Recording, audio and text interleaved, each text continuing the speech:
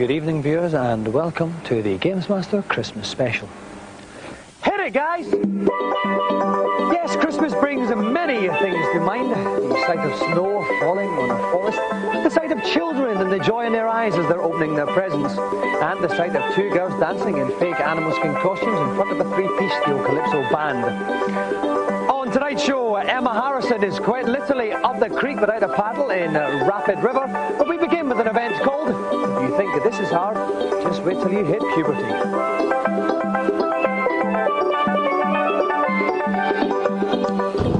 Yes, it's Christmas. And what better way to get into the spirit of things than a challenge on the fiendishly hard Crash Bandicoot 2 on the PlayStation? In order to claim his golden joystick, my intrepid contestant must evade a series of rampaging polar bears and get to the end of the level without losing a life. In the second half of the level, Crash will be required to hitch a lift with a baby polar bear, a slippery beast at the best of times. Only the most focused of minds will be able to steer the furry infant from the clutches of its pathological parent. Our challenger for this event has been pestering us for nearly a decade, saying that he is the finest games player of his generation. Please welcome Mr. Alan Frost.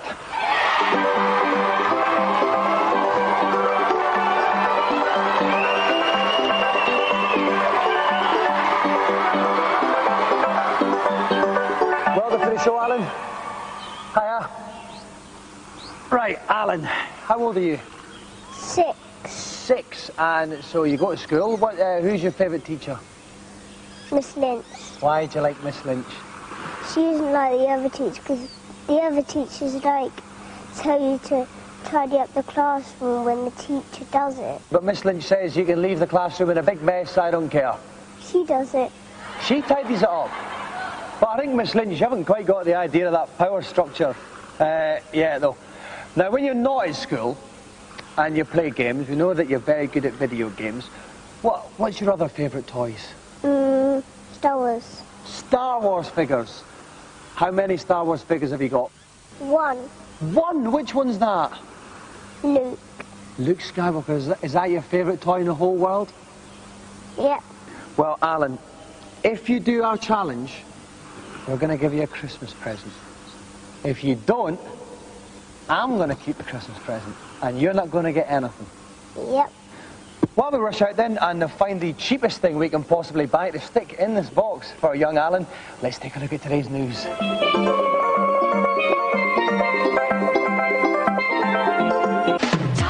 Christmas is coming, and I've been particularly good all year in the hope that Santa will fill my sack with this little gem. Talk With Me Barbie is the latest high-tech toy to make it big in America this Yuletide, a land well known for its high standards of taste and discretion. By connecting Barbie up to your PC and loading a special CD-ROM, you can program her with any amount of vital information and engage in conversations about topics as diverse as shopping, makeup, fashion and dating. But unfortunately, 2 tickets to Celtic Rangers didn't pump her nads. You're so cool. A ray of sunshine fell upon the lives of the otherwise grossly neglected residents of Harlow in Essex last week, when the nation's 13th Sega Park opened its doors on Friday. Despite its name, the park has no trees or grass in sight, concentrating instead on over 50 arcade machines and a general atmosphere of frivolity. Indeed, Sega are hoping that Harlow Sega Park and others like it will usher in a new era in which the arcade is seen as a place of family fun, rather than the dingy haunt of sociopaths and kids bunking off school. Today, the UK's first 3D IMAX cinema opens in London. As well as having a screen 7 stories high, the new cinema gives an extra dimension by using special LCD headsets, which, by flashing open and closed extremely fast, present a slightly different picture to each eye. The first 3D title on show is called Across the Sea of Time, a story set in the past and present of New York City. Oh dear. We can only hope that future titles will feature our preferred diet of gratuitous violence, gigantic spaceships, attractive ladies and pointless explosions.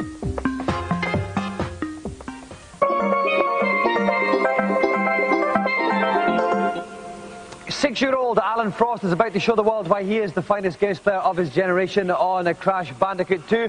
Helping me describe the action is the ever-youthful Kirk Ewan. Kirk, it's Christmas time. What are you hoping to find in your sack? Well, I very rarely find anything in my sack, let's be honest. I'm usually, I find it a very barren place indeed. And so that's what I'll be expecting for Christmas, same as usual, nothing. Right. Now, Alan, though, if he does the challenge, will get this fine present, which he has no idea what it is yet. It'll be a really nice surprise, only if he gets it. If you don't get it, Alan, if you don't win it, you don't get the present. You know that. Too cool. Okay, any tips for Alan? Well, this is, of course, the fabulous-looking Crash Bandicoot 2. For fans of the original, this is kind of like a cross between the Boulder Challenge and the Pig Challenge from the original game. I mean, the basis, as you know, if you were a fan of the original game, just keep running away from the things and avoid all the traps laid along the course. It's a running, jumping, keep going type challenge. It's very tough as well. It is a tough challenge, yeah, especially for a very short guy like that. Okay, there is no time limit on this. The level is so tough that he can take as long as he likes, but of course he'll have to get moving, otherwise the boulder will crush him from behind. The polar bear, rather, will crush him from behind, step back in time to the previous Crash Bandicoots there. Best of luck, Alan. He's cool. Best of luck. Off you go. Okay, look at the screen. Alan's starting already. He's stopping a bit. Push it forward, Alan. That's a very good start. Where's this? There's the massive polar bear there. The massive polar bear, right? He's got to just keep coming. There's another jump coming up here. If he can just clear over this one now, he's got to avoid these boxes right in front. They've got nitro inside. They would kill him instantly, which he's done. Avoided the electric fence there. The polar bear ever advancing, ever advancing. He's done fantastically well. He's over that fence very well. This is an exceptional display from the young 6-year-old Alan Frost here.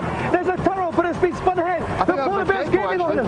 It was a gecko. Yeah, you don't know what I'm talking about, gecko. I've never met a gecko in my life, actually. You get behind him up in Glasgow. Oh, it's a tag team. It's the second polar bear now, Kirk. Once again, he's the second polar bear. He's out the cage and he's on the loose. He's avoided the mines extremely well. He got a push there when he hit that thing, and it just keeps going the way it is. Everything's going to be absolutely dandy. I am stunned. I've never seen a display like this from people 5 times a day. You're always in ahead. Come on, Alan, you can do it. He spins away the other gecko. That big, massive, huge polar bear. So how near is he to the end of the level, Kirk? Well, he's just got this other polar bear to come down now. I don't quite know where it is. It should be appearing any second. Where's the third polar bear? He's given up. Here he comes. He was toying with us all the time. It's Christmas. Alan Frost is very closely paying you to the end of the level. And what he's going to be looking for next is the smaller polar bear, and that's better. If he can get on its back, then it's going to help him accelerate away from the really large, angry-looking polar bear. There's geckos everywhere. What's this guy? I'm just stunned. I'm stunned. This guy is 6 years old and he is just carving through this level like a knife through the hottest of butter. He's spun through that gate. That polar bear hasn't given up. He's almost another checkpoint there. A stunning display. Now, as you get on the back of this little polar bear here, and off it goes. It's off like a shot, and then moving away, accelerating fast. It's amazing how fast these small bear things can move, isn't it? The thing is, the big polar bear is chasing the little polar bear. Well, that's not normal, is it? No, you wouldn't think so. You'd think he would ease up a little bit on the little guy. But this is amazing. It's very, very close indeed. Alan Frost is keeping his nerve. Come on, Alan, the big final jump. He spins, he falls, he's done it, he's got the present. Alan Frost wins the challenge.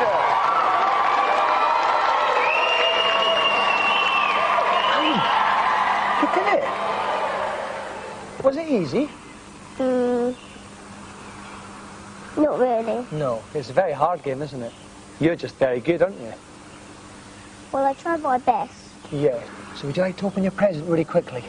Then you put that bit. Oh, that's it. Good lad. Okay, what have we got here? What is that? A Star Wars figure. And who is it?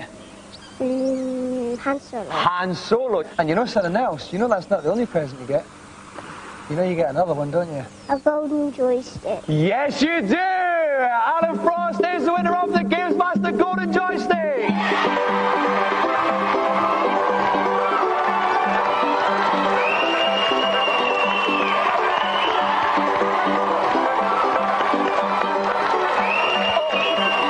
Now Alan learns the basic skills of juggling 2 presents at the same time. We'll go to today's reviews.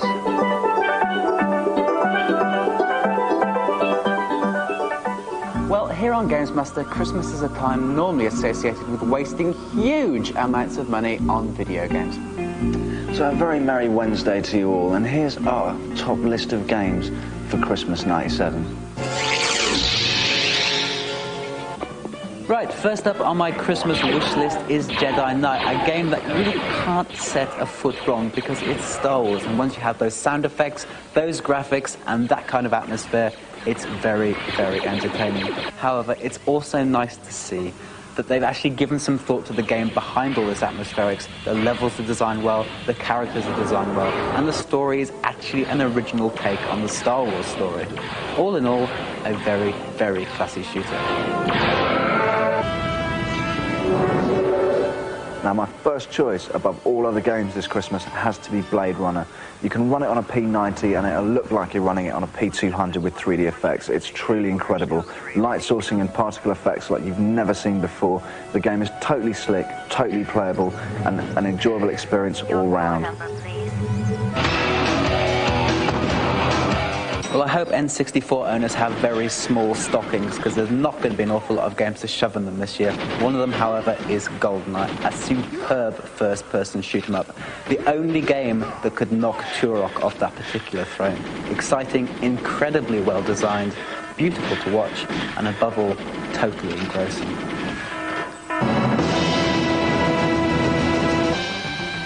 Final Fantasy VII is definitely another game to put in your Christmas stocking. I mean, it's an awesome experience. It sold 3 million copies in the first 3 days of release.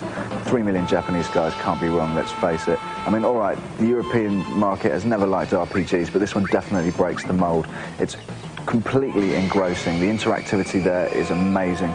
You've got graphics and some of the most incredible moments in computer game history all in one package. With 70 hours of gameplay, you're probably still going to be playing it this time next year anyway.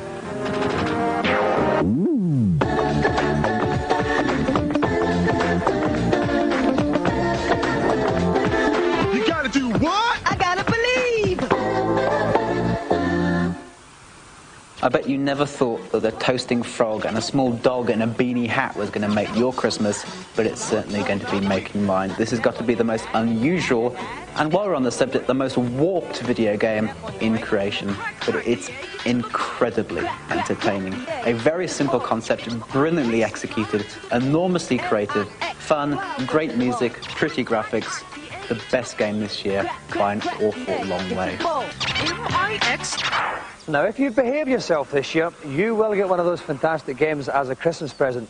I've been especially good, so I'm getting 2. They're all part of today's Celebrity Challenge. I'm well known for my love of the great outdoors, and it's not unusual to see me, paddle in hand, engaged in a spot of aquatic tomfoolery. My contestant tonight has a very similar challenge. Heading into uncharted waters on the arcade game Rapid River, they'll be relying upon precision and stamina alone to guide them to the finishing line before the timer expires. Our special guest today has done a plethora of wonderful things. Films, neighbours and tons of magazine features, a couple of which I keep underneath my bed. Please welcome Emma Harrison.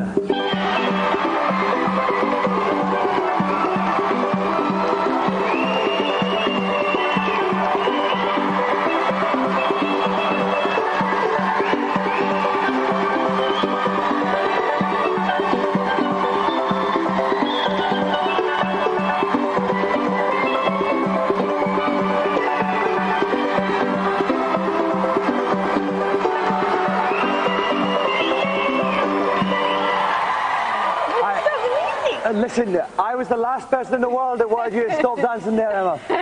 You are mad for it, basically, aren't you? You're well up for it.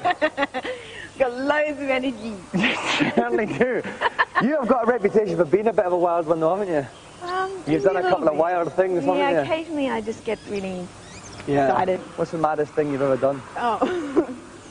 Well, once at a party, I had too much champagne. Yes. And I got up on a table and danced around and put my knickers on my head. That might have been cold. You'd have got a head cold. No, but, you know, it's silly. Perfectly understandable. Now, you're also looking through the stuff that you've done. You were actually in Street Fighter, the movie. Yes, that's right. A quality film. Obviously, you're working with Jean-Claude Van Damme. What was the closest you stood to Jean-Claude Van Damme? Maybe you and me away. But actually, I was at a party with him once, and he invited me over for a drink. And champagne, and I said no. Don't tell me. Jumped up on the table. No, I said no because I don't know, I wasn't really into him. No. You know what I mean? Yeah. I'm not one of these people that just want to hang around because you're in a movie. You know? Right. I haven't been in one movie. I've never been in a movie at all. It doesn't matter. Who cares? Exactly. You're a cool person. Who cares? I'm cool. It's fantastic. Life is great. Oh, it can only be Christmas. At this point, before this conversation gets any further, we're going to carry on, but you're not allowed to see what's going to happen in the next couple of minutes. You have to take a commercial break. Yeah.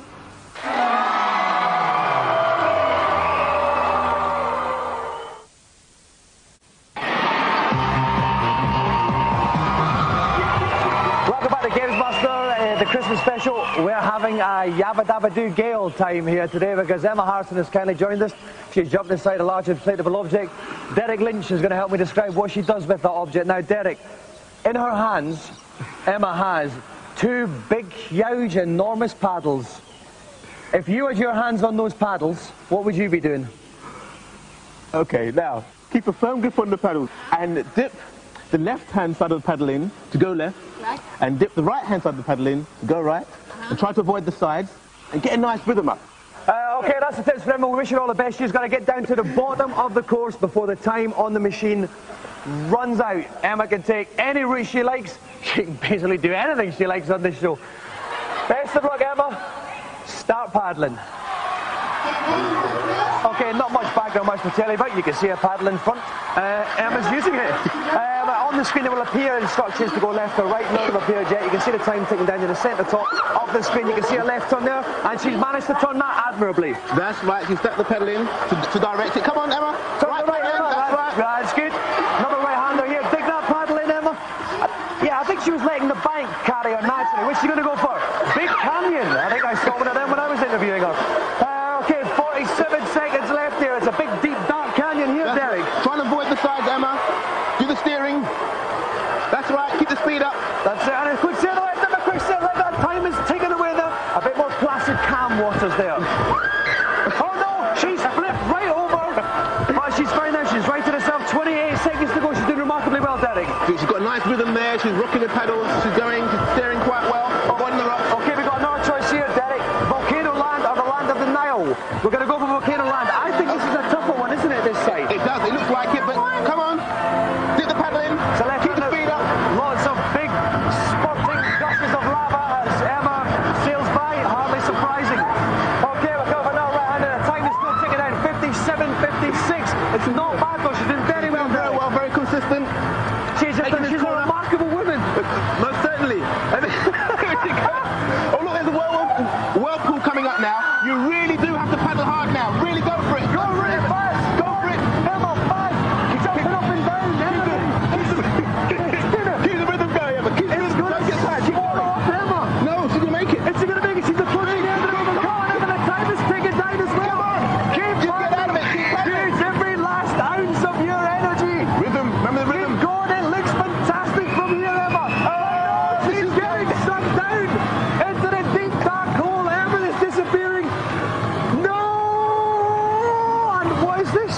She's into the secret section. It's a secret section. It's a secret finishing section. Emma Harrison has played the game almost by ESP.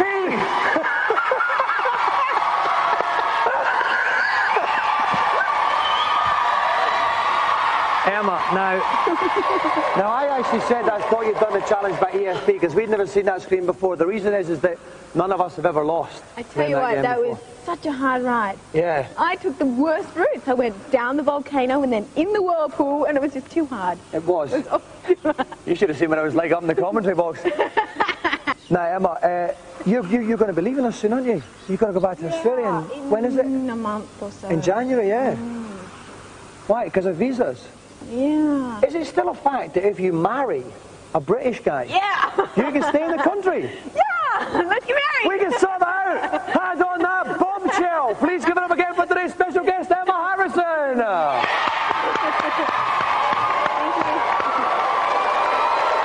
Well, I guess we've got a little bit of paperwork to attend to, and so even quicker than you can say, didn't he do a similar gag with Wakefield a couple of years ago? We're going to do today's feature.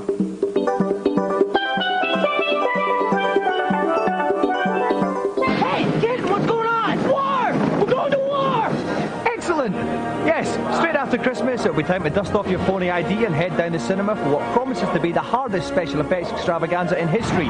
Starship Troopers, otherwise known as Humans Fight Bugs in Outer Space.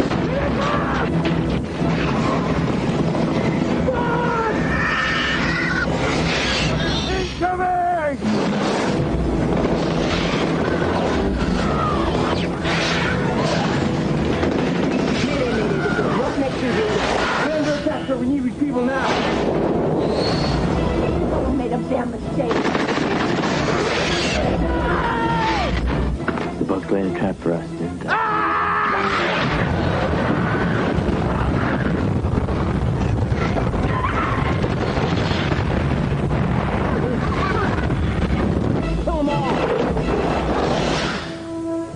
Starship Troopers is directed by Dutch bloke Paul Verhoeven, responsible for Robocop, Total Recall and Showgirls. Let's shoot it. Clearly he's a man in need of urgent medical attention. Now the attack.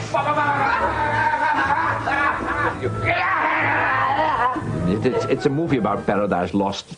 The innocence of youth is replaced by the cruelty and the hard edge of war. Or in this case, the hard edge of war. As the young recruits in question are played by Denise Richards and Dina Mayer. Yum, yum, yum. While if you're a bird, you get Casper Van Dien and Patrick Muldoon. Boy meets girl. I don't want him to get in the way of my career. Boy loses girl. She winds up falling for someone else. Boy gets another girl. I'm, hopelessly devoted to him. And boy eventually gets back to the other girl. So we have that love triangle thing going on. Yeah, blah, blah, blah, blah, blah. But you won't be going to Starship Troopers for any of that stuff. You'll be going for the spaceships, the explosions, and most of all, those armies of alien bugs. We can't show you the gruesome evidence at this time of day, but believe me, they are nasty.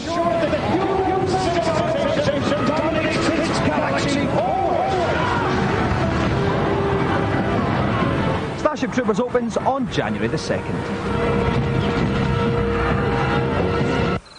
Well, that's it for the GamesMaster Christmas special. We're all roasting our chestnuts on an open fire. Wait, sounds like a cue for a song.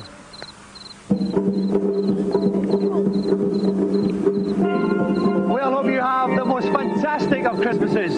We hope that your presents are not cack, that your mum and dad don't have a big row in the middle and ruin it all, and that your granny doesn't bring her flatulence to the dinner table.